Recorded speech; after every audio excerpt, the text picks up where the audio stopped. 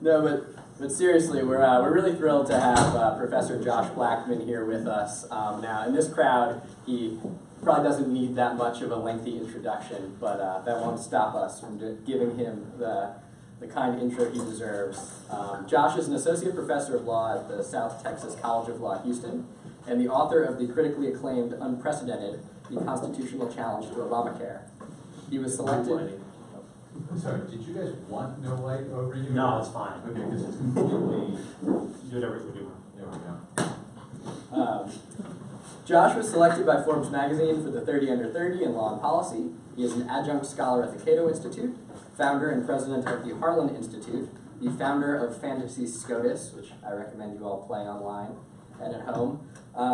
He blogs at the eponymous joshblackman.com, is at the cutting edge of legal analytics as director of judicial research at Lex Predict. He is the author of over 24 law review articles, and his commentary has appeared in the New York Times, Wall Street Journal, Washington Post, LA Times, and other national publications.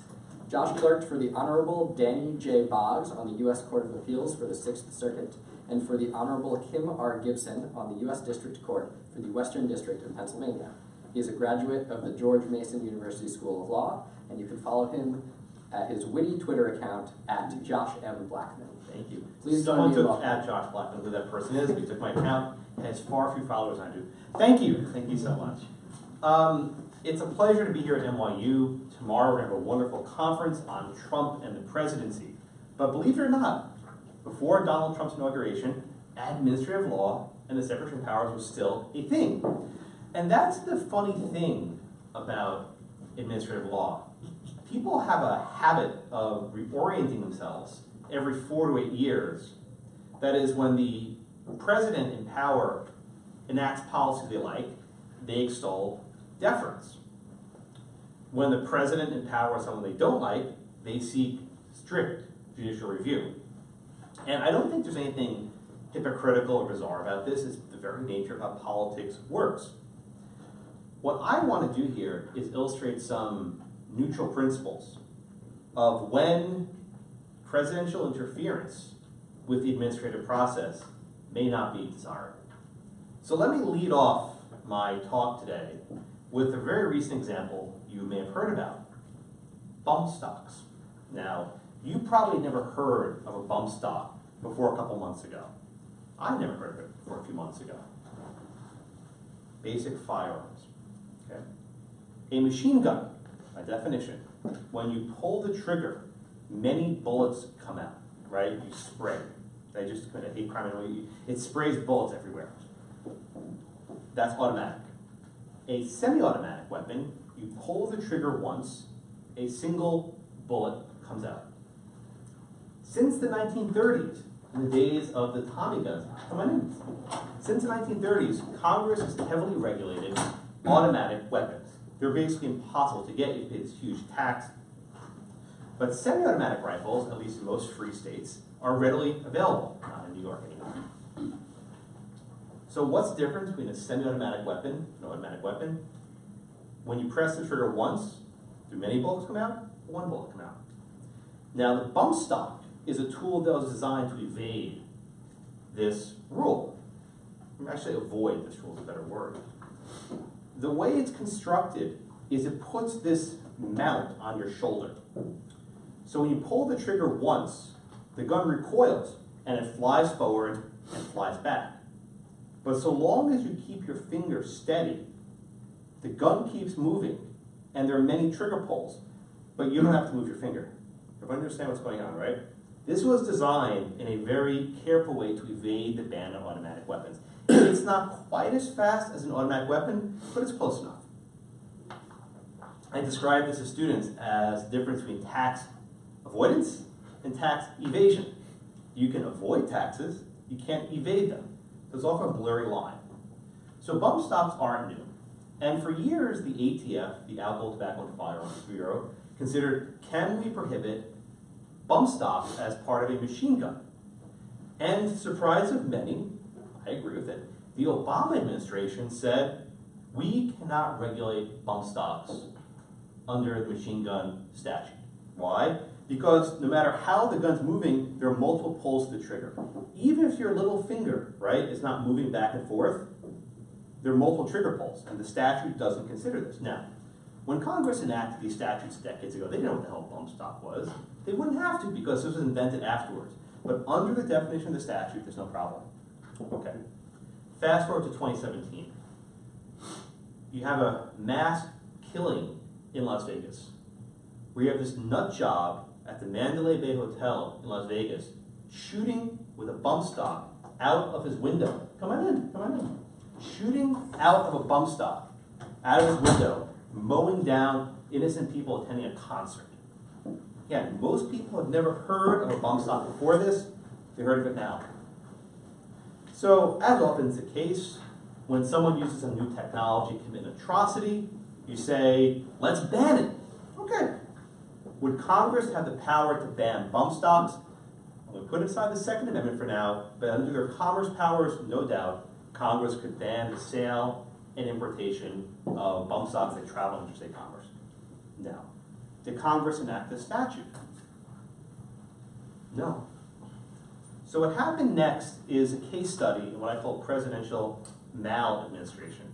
Not presidential administration, which is what Elena Kagan wrote in a very famous article. She called it presidential administration. I call it presidential maladministration.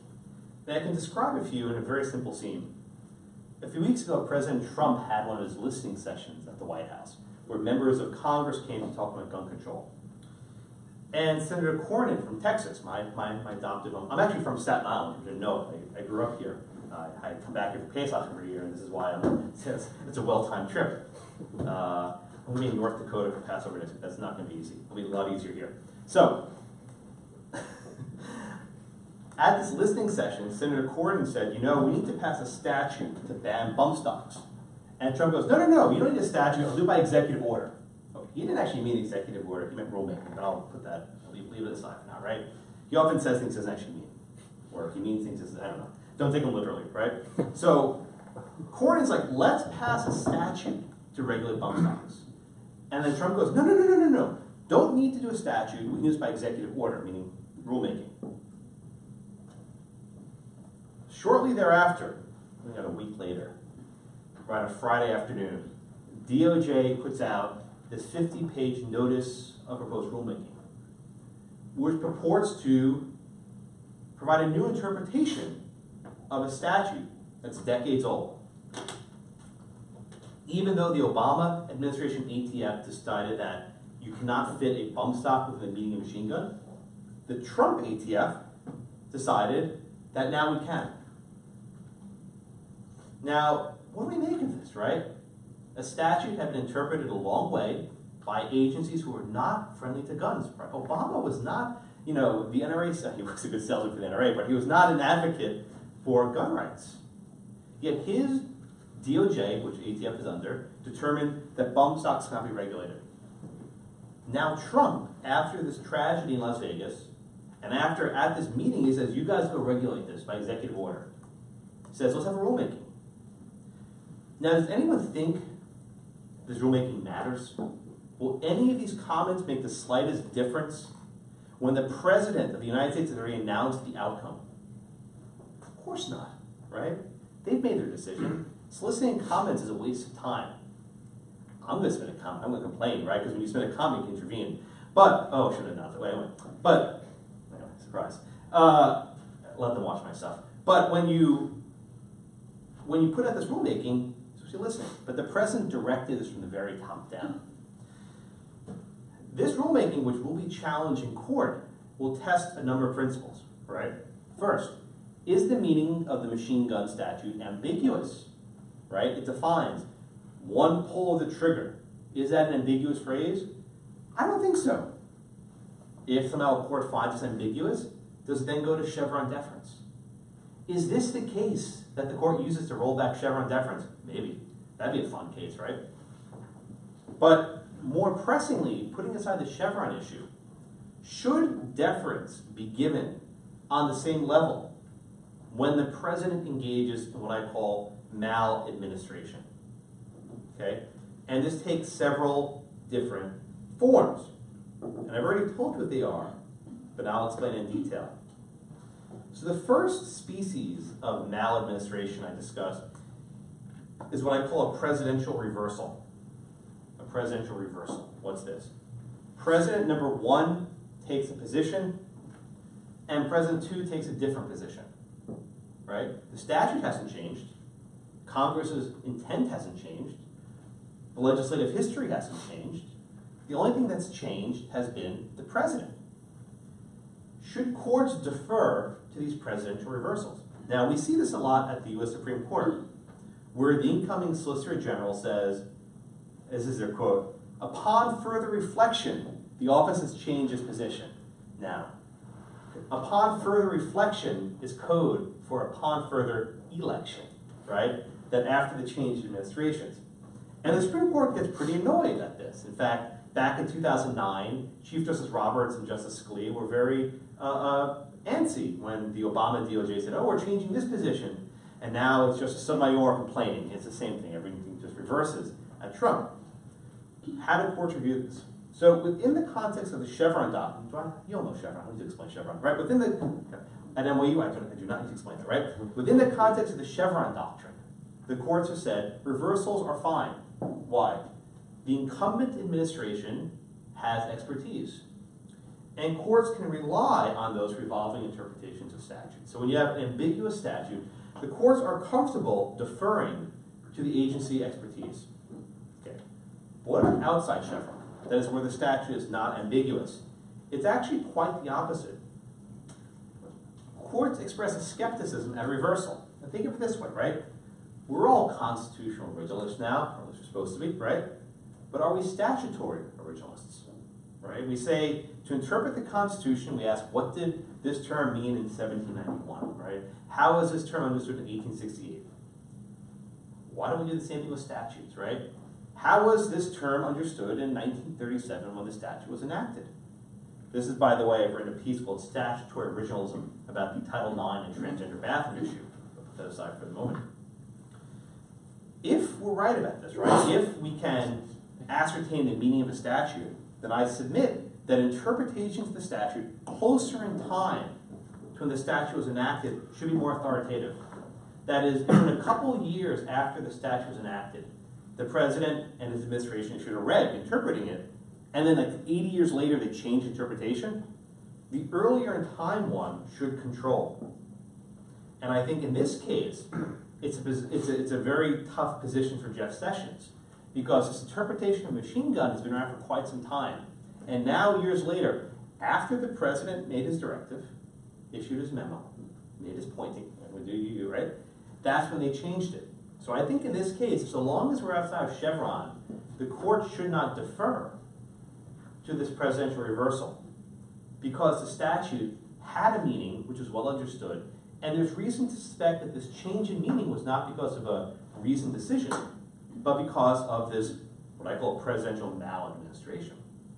And just make one point clear, when we're talking about statutory interpretation of the APA, this is not about the president's Article 2 power. I often get this pushback. If the president's interpreting this constitutional oath, I won't raise these arguments. I don't care about the APA for the president's oath of office. But when he's administering a statute that delegates authority, the APA is relevant. Okay, so you'll probably hear me say something different tomorrow about the travel ban, but I'm very, very keen on this point about this Article 2. Okay? The second species of maladministration is what I call presidential discovery. This is where the executive branch has discovered a new power that they lacked before. And it's often the case where the government says, we can't do this, oh, but now we can. And I'll give you a very good example. FDA versus Brown and Williamson tobacco. So for decades, tobacco has had a very unique place in our administrative state, right? It's a drug, it's pretty dangerous for you, it'll kill you. But for the longest time, tobacco was not subject to the Food and Drug Act, right? It was basically exempt from almost all regulations. Why? Well, tobacco's a good lobbyist. I can't say it any more blunt way, but tobacco had protection. They're good friends. Okay? But all of a sudden, in the 1990s, the Clinton administration came out and said, aha, we've discovered a way to take a decade-old statute and use it to regulate tobacco in a way that's never been done before. And in fact, President Clinton announced this rulemaking from the Rose Garden. I call this the Rose Garden rule, right? If you announce a regulation in the White House, it's probably going to be struck down, right? Clinton said, we're going to do this and we're going to do this. He wasn't announcing a statute, he was announcing a notice of proposed rulemaking. And what the court found in opinion, which wasn't 9-0, it was divided, it was 5-4-6-3, is that President Clinton did not, or his FDA did not have the power to do this. That Congress did not delegate to the executive branch the power to regulate tobacco. This was a very important question, and Congress must speak with clarity. You can't infer this from silence and statutes. That is, President Clinton tried to discover in an old statute the power to do something that was previously disclaimed. I'll make that point again. For decades, President said, I can't regulate tobacco under the statute. And then Clinton came along and says, I think for cigars and rep, but he said, I can regulate tobacco. This is a discovery. When previous administrations said, no, we can't do it, new administration walks in and says, I can do it with this old statute, I need a new statute. This fits to a paradigm, I think, what Trump did with the bump stocks. I will give you another example, okay?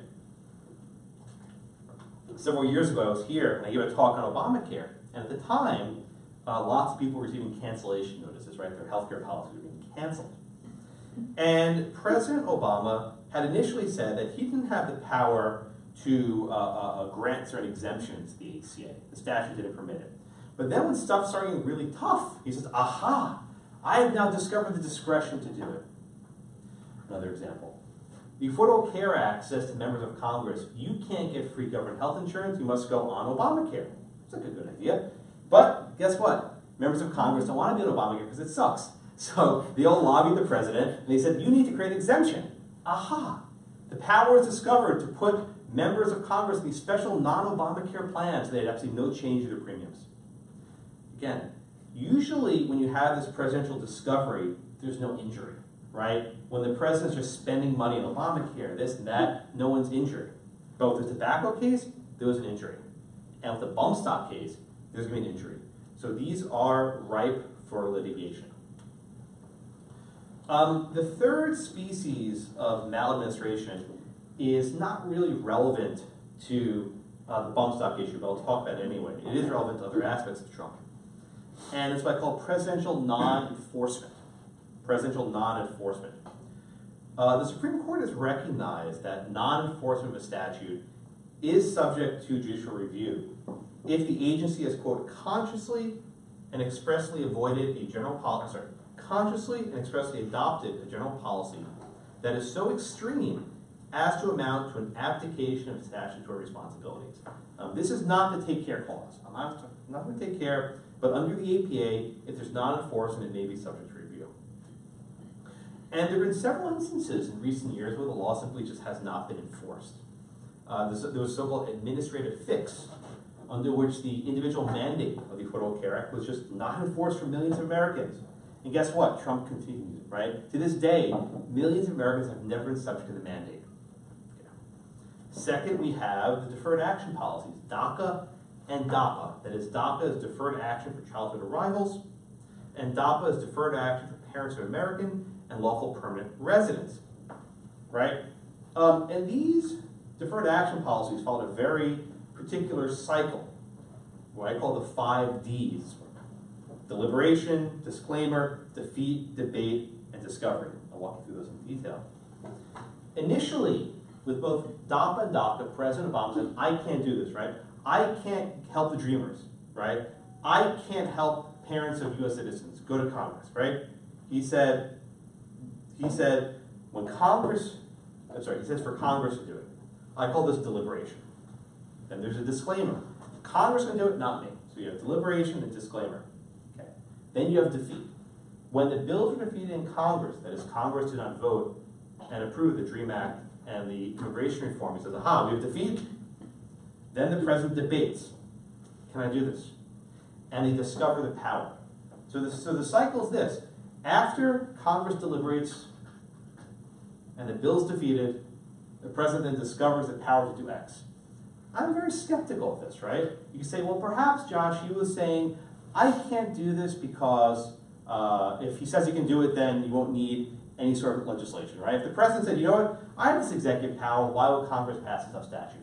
That may be right, but maybe I'm Pollyanna, maybe I'm naive. When the president says, I lack the power to do X, constitutionally, that means something to me, right? When you say the president does not have the power, usually presidents don't disclaim their power. But when they do, I think that should count for something.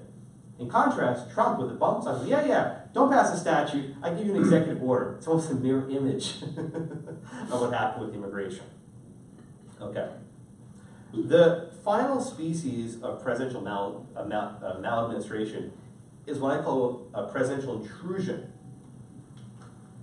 Presidential intrusion. So with this species of maladministration, the White House uses its unique influence to change the decision-making process for independent agencies. Now, I will footnote this. I don't believe there's such a thing as an independent agency. I don't know what that is, but the courts have about that, right? But assuming these agencies do exist and they're independent, the president can try to influence them. Now, the president can remove the heads of these agencies for cause. This is Humphrey's executor. But generally, they're supposed to be insulated. So there's a very good example which concerns net neutrality, which happened a couple of years ago. Initially, the agency was leaning towards doing a partial net neutrality policy. Not everything activists wanted, but a half-measure approach. And then President Obama issued this video, YouTube video. Wasn't noticed in comments, but a video on YouTube saying, you need to go full net neutrality, do the entire thing. And then magically, within moments of Obama putting that video online, protesters show up at the house of the FCC commissioner, and they block his driveway so he can't go to work. How on earth did these community organizers know to go to the guy's house at the same time this video is being released? Well, I couldn't tell you. I have no idea. But there's evidence internally that the White House's interference did affect their decision-making process. Now again, these people can't be removed, but they are aware. They react to pressure. Fortunately, that process is dead because the Trump administration basically reversed it, and we held the litigation for years, but we'll see what happens there. The bump stock thing is not exactly analogous because it's not an independent agency. DOJ and ATF are political appointees. But there's a lot of grumbling where people at ATF have spoken to the press on background and said that we don't think this is a good reg, the Obama reg was good, and we can't regulate bump stocks, we're going to lose. But it doesn't matter. Trump announced it at the White House. He issued a memo directing them. This is a fait accompli. And when you have this sort of rulemaking, the normal reasons for deference are skeptical. Now, I mentioned a few minutes ago the Kagan article. And back in the 2001, a president, now Justice, then Professor Kagan, wrote an article called Presidential Administration. And she wanted to re-envision administrative law through the lens of the president's personal influence on the regulatory state. To Kagan, Chevron deference was not grounded on an agency's expertise and experience. She said, rather, a sounder version of Chevron would take, quote, unapologetic account of the extent of a presidential involvement in administrative decisions in determining the level of deference to which they are entitled. Under this view, the court should apply a variable deference regime dependent on the role of the president in an agency's interpretive decision-making. The stronger the president's fingerprints on executive action, the more courts should defer, right? That was Kagan's position. Who was she? She was a White House lawyer, right? She worked on the FDA Brown and Williamson case. She helped design that regulation. So Kagan said, when the president's involved, more deference. Why? The president, she explains, is politically accountable to the populace. Bureaucrats are not.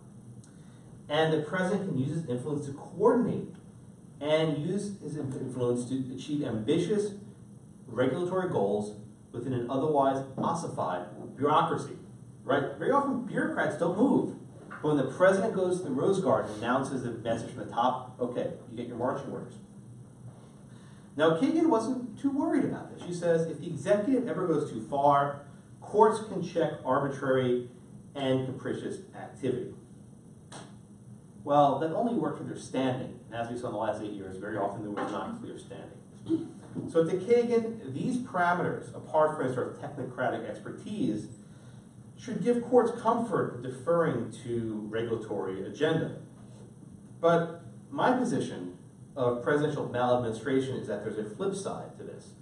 High-level influence may be less salutary, where an incoming administration reverses a previous administration's interpretation of a statute simply because a new sheriff is in town. Courts should verify if the statute bears such a fluid construction. Second, where an administration discovers a heretofore known power in a statute that allows it to confer substantive rights, courts should raise a red flag, especially when that authority exercise was one Congress withheld.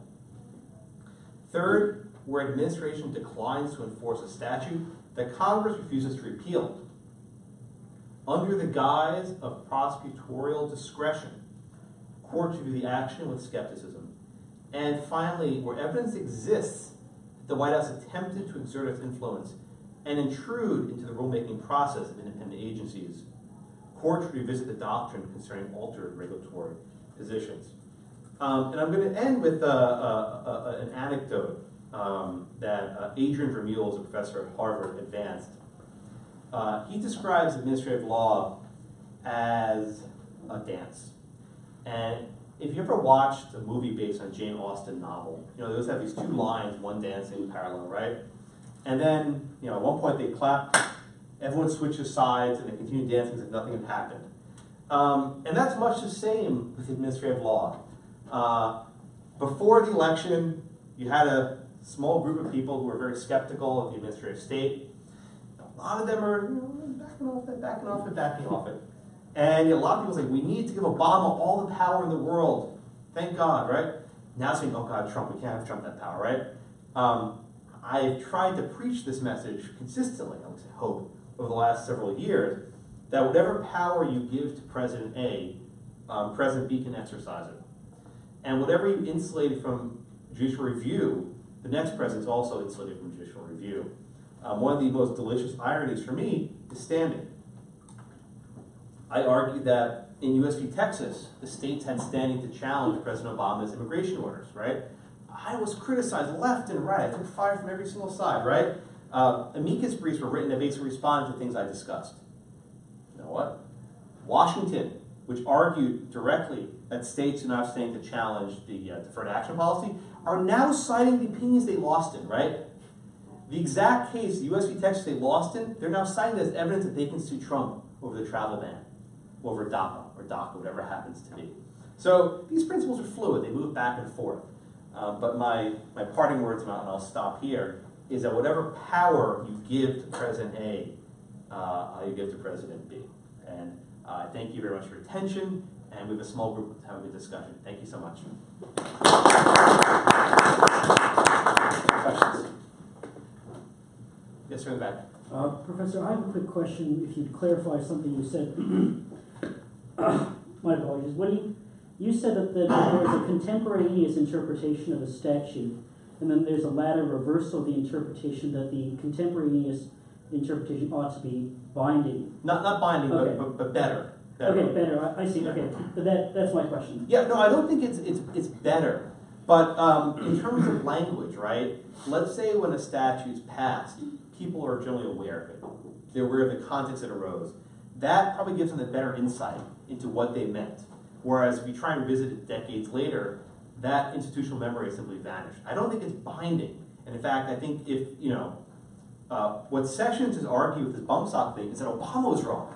He said that we are actually giving the original interpretation. And he did something very smart. I don't know if anyone else noticed this, but he cited the issue of Oxford's English Dictionary from when the statute was passed, like the 1937 OED, right? Mr. Oxford here, right? He cited all these old dictionaries saying, look, Obama was wrong. They've been wrong for decades. So he's actually somewhat addressing my point that we've had a flawed interpretation of the statute for decades, and we are the statutory originalists. I don't know. I think it's a stretch. But not binding, at least better. I'll leave it there. Yeah. What role, if any, do you think that growing congressional gridlock plays into commentators' desire, anyone's desire for there to be presidential administration? Oh, what a very good question, right? So I've given a number of speeches on gridlock over the years. In fact, I had a piece in the Harvard Law Review by that exact name. During the Obama presidency, a common refrain was, well, because Congress won't take action, I have to go the executive order route. I have to go to the executive memorandum. The temptation's real. And I think once Trump loses Congress, he'll do just the same. I don't think any president will be any different on this. The problem is that under our Constitution, when the parties don't agree, you have stasis, right? Gridlock, I don't see as a problem. I see gridlock as what Madison described in the Federalist as ambition counteracting ambition. And if you read the Noel Canning decision, a very important decision, this was about recess appointments. Justice Scalia wrote a concurring opinion, it was really dissent, but it was basically a concurring opinion, where he said that intransigence, right, the fact that the Senate wouldn't confirm Obama's nominees was a feature and not a bug of our republic. That was his language, a feature and not a bug. So the fact that Congress can't get along is more of a reflection on our polity than it's a reflection on our Constitution, right? If everyone hates each other and New York goes one way and Texas goes another and we have absolute gridlock, then maybe we need a republic, right? But that's not the basis for executive workarounds. There was this very good Saturday Night Live sketch about how a bill becomes a law, right? And it was related to Obama, the bill and the law, and Obama keeps kicking the bill down the stairs, saying, "Oh, we'll just do executive order," right? That's how these things sort of work. But I don't think gridlock provides a license to evade the regulatory process in the normal course. Thank you for the question. Yes, sir. So, as to your first point, if a change in presidency not only doesn't legitimate a change in interpretation but calls it into question, then given that usually one of the things that's cited as a reason for courts to defer is political accountability, what's left is a reason why, and I can understand there are some truly technocratic interpretation matters, the Pitts case where it's how many dots on the lung is black lung or whatnot. But does the lack of presidential changeover as a means to check presidential interpretations then call into question whether or not courts should defer at all above a certain threshold? Or? Right, so here's the question, all right? If we adopt my position in the extreme, then whoever is the first sheriff in town gets chiseled to stone, right? So let's say a statute's enacted when President Carter's in office, and President Reagan has a different interpretation. Carter did it, we're done, right? I am not averse, to be very careful, I don't think reversals are a bad thing always, but the statute must bear that construction, right? If the statute, in fact, is ambiguous, I'm okay with Chevron deference saying we'll defer to the incumbent administration, because maybe Congress would have wanted the incumbent administration interpreted differently. I'm okay. But outside Chevron, if the statute can't bear that change interpretation, then there should not be that sort of deference. So it's really, my thesis hinges, are we in Chevron's domain, or are we outside of it, right? And in Chevron itself, we all know the case name, the facts of it, what happened? The Carter administration interpreted the Clean Air Amendments one way, and then Reagan came and said, screw that, no, we're not going to do this, we're going to do this differently, we want more pollution, whatever, right? We want to change we want to reinterpret how stationary sources are understood for purposes of the Clean Air Act. I think I got that mostly right. And they interpreted it differently. There were other cases involving seatbelts. Remember those passive restraint things, right? Remember you get into a car and the seatbelt closes on your neck? Carter had it one way, Reagan had another. I'm okay with that so long as the statute bears that meaning. But when the statute doesn't, like this bump stock thing, I don't think you can change it merely because you're incumbent. That I think is problematic. Yes, sir. I was looking for a little clarification on the point on the standing and arbitrary and capricious. And so you said from Kagan's article that arbitrary and capricious would work fine for new regulations, if they were standing to do it. And I'm wondering then are all these 4 prongs of influence and discovery just then arbitrary and capricious factors? If so, is there an additional one that wouldn't be an arbitrary and capricious analysis, or have you dropped a few? Good question. I try really hard not to make this thing about 706, right? I try really hard not to make this about setting aside regulations.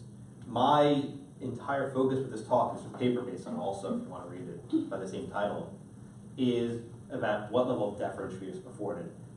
It's entirely possible that I can say that even without giving Trump deference and bump stocks, the regulation is still good. It's not arbitrary and capricious. It's still possible we can get there. I don't think it is. So I try really hard not to ground my analysis in arbitrary and capricious. But I can tell you, if one of these regulations combines a reversal, a discovery, that in my mind is a pretty good indication that the statute cannot bear that construction, and it probably goes into A and C land. So, very good question. Yeah. So I want to zero in on sort of the evidence question about sort of what, how we determine when a president's been involved in crafting these things. Yeah. Because, you know, the Ninth Circuit got, you know, sort of pilloried in the press about sort of citing President Trump's tweets about, about the, you know, DACA rescission. And my understanding of sort of your premise is that that's perfectly fine. Like, they need to do that in order to understand that he was the one involved in this. Because, I mean, going back to Brown and Williamson, the court didn't do that, but still came out to the same conclusion, just because they used legislative history and sort of enactments.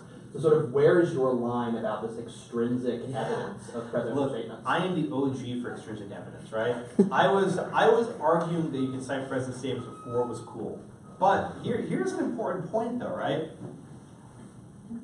In the context, and I'm going to talk about the travel ban, this is my private talk for tomorrow, right? In the context of word rational basis review, right, which I think the travel ban has to be in, for reasons I can maybe discuss later, this extrinsic evidence is irrelevant. When you're dealing with an administrative agency action, I do think it is relevant.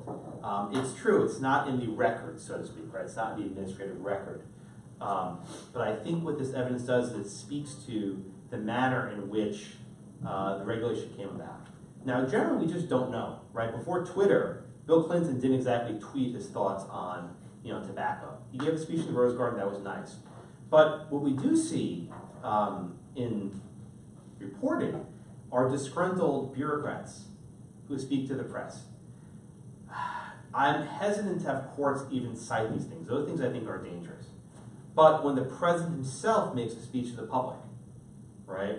For example, President Obama says over and over again, I don't have the power to help the dreamers, right? That's a public speech. He's given it, on my count, a dozen times at the same exact thing. I think courts can take notice that the head of the executive branch made a comment on that.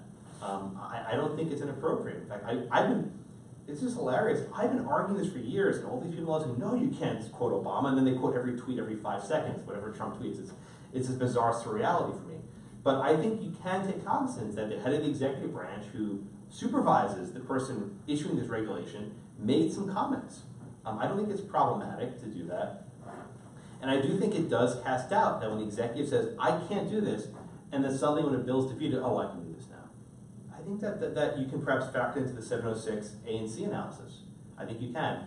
But just bear with me.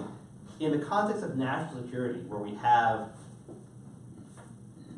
not a complete picture of what's going on, to cite a tweet about Trump and some God knows what, I think it creates problems. And I can maybe talk about this tomorrow. I think we are talking about this tomorrow, right? About the presidential speech. So I'll save some of that for tomorrow. But I think you can do it. Not always, but I think you can do it in some cases.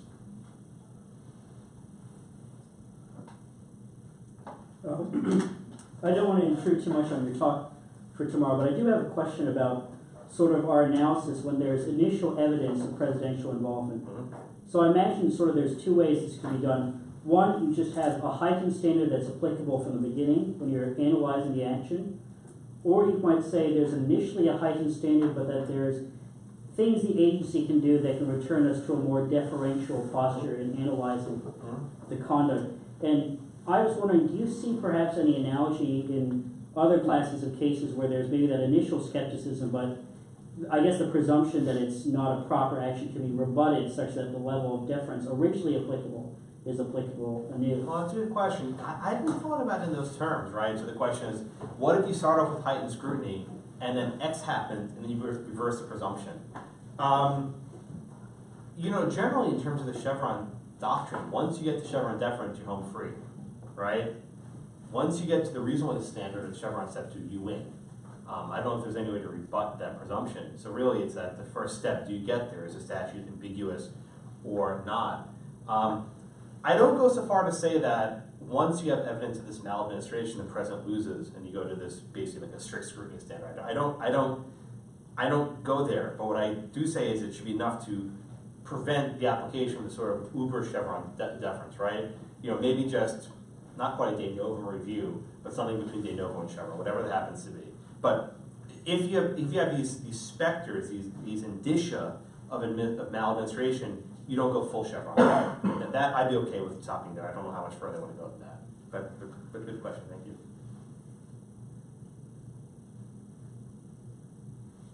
Yes, sir. I guess I'll make this one pretty open-ended. So beyond Justice Gorsuch being skeptical of Chevron, you know, there's a sense inchoately that the courts are starting to take a more skeptical eye at this, even though increasingly the courts have Republican appointees on them, and it is a Republican administration. So that kind of is an exception to the normal dance switching rule, maybe. But how do you think this will play out, if at all, in both the circuit courts and then on the Supreme Court? Right. So this is a $1 million question, right? You got Justice Thomas, who's been skeptical of the Chevron doctrine for some time, and you have Judge Gorsuch, Justice Gorsuch, who was written before that is skeptical of Chevron, and then you need 3 more.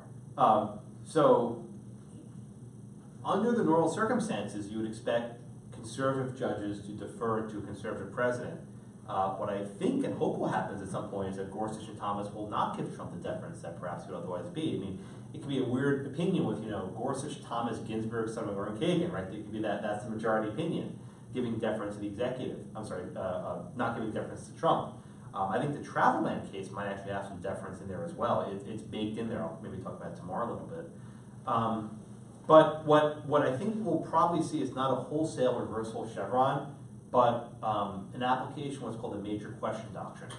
And this is something I've written about in my Harvard Law Review piece. What the major question doctrine suggests is that there are certain issues that are of such major importance, that's why it's a major question, that Congress would not have let the agency do this in silence. Scalia phrased it the best way, that Congress does not hide elephants in mouse holes, right? That if Congress wanted the agency to do X, they would have told them to. So use the tobacco case, right? If Congress wanted to give the FTC the power to regulate tobacco, they would have said so. If Congress wanted to give the power to regulate some really big thing, they would have said so. I can see this as a Chevron step 0 type analysis where it's of such a gravity that unless Congress spoke to it clearly, we would presume silence. So you don't even get to the deference issue now. So say, isn't the non-delegation doctrine? Close, right? It's what may be called a delegation avoidance canon. The idea is, well, if we interpret the statute the way the agency wants, it may run afoul of the delegation principle, so we'll just say you don't get to do it.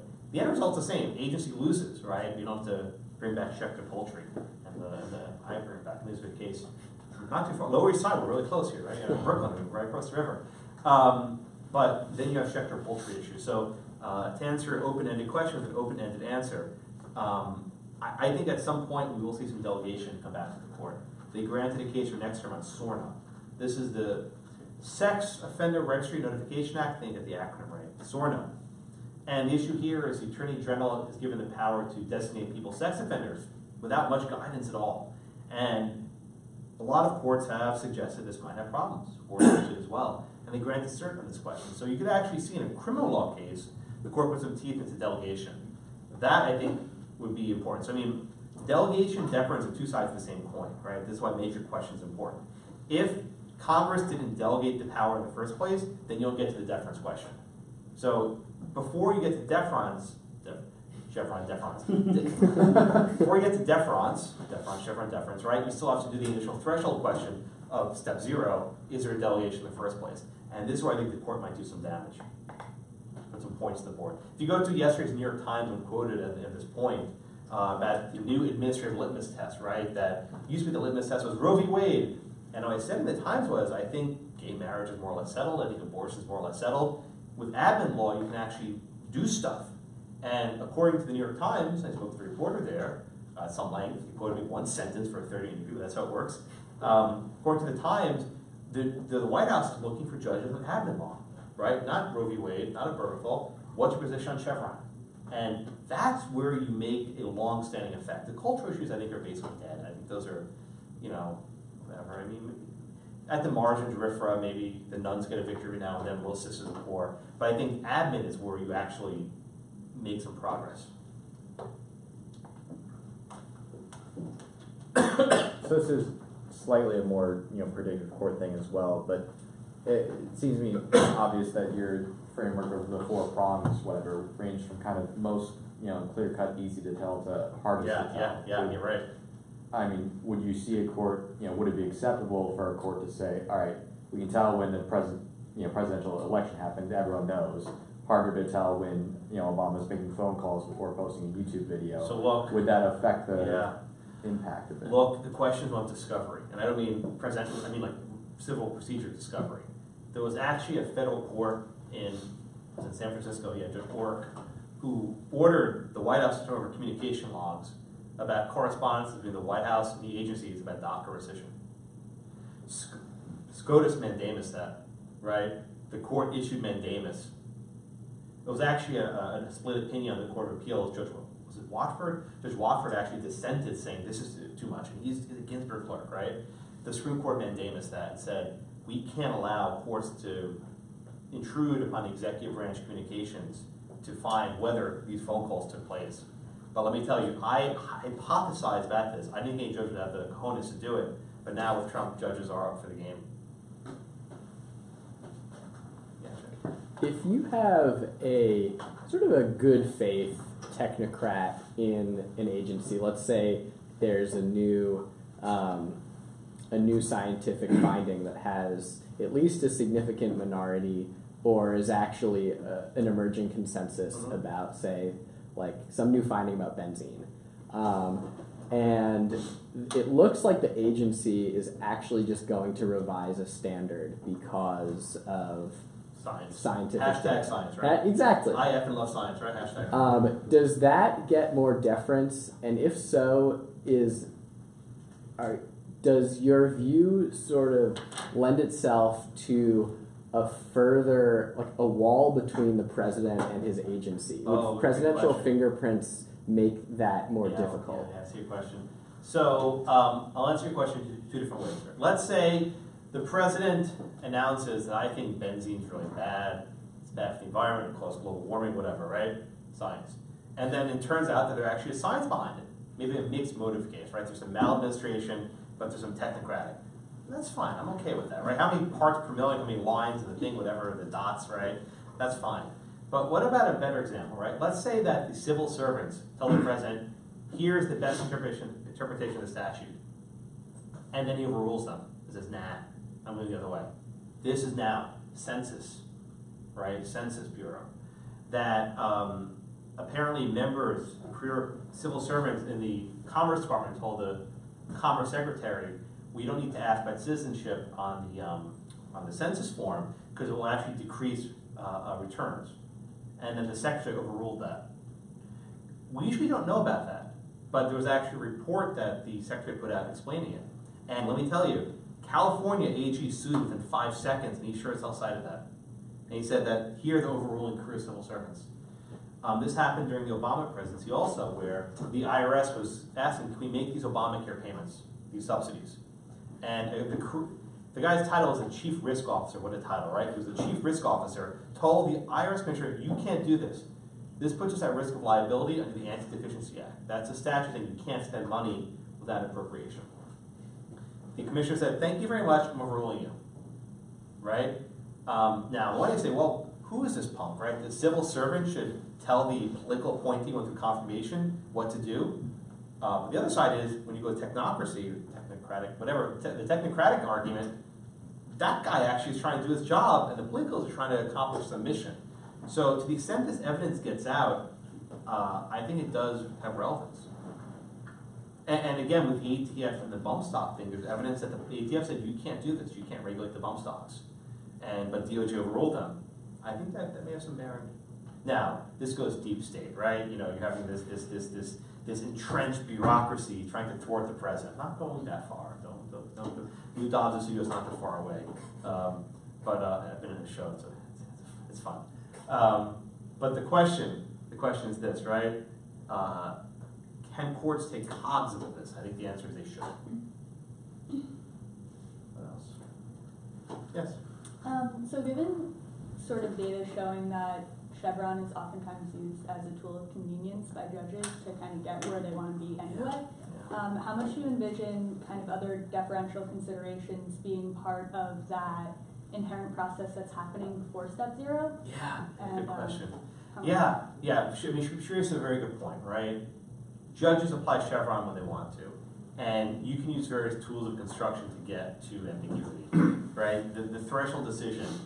I think where this matters at the margin is actually at step zero. In other words, I don't think they're going to reverse Chevron step 2. That if you get to ambiguity, I think the reasonableness standard is probably okay. What they'll start saying is, well, this is such an important question, it's not for Congress to have decided. And if you beef up step 0, you don't have to worry about the step 2. And the court hinted at this in the King v. Burwell decision a couple of years ago. This was about a statute that said, subsidies are available in exchange established by the state. Okay, what would think that means? An exchange that's established by the state. The Obama administration said, no, that means state or federal. And the court rejected Chevron deference. They said, no, that's not ambiguous, right? And they went a step further and they said, this was such an important question, paying all these billions of dollars, we don't think Congress would have left such a precise statute to fit that broad umbrella. Then John Roberts broke my heart and did what he did. But they rejected the Chevron argument. And I think there was basically a major question application. Thank you for the question. There's a major question, you could say.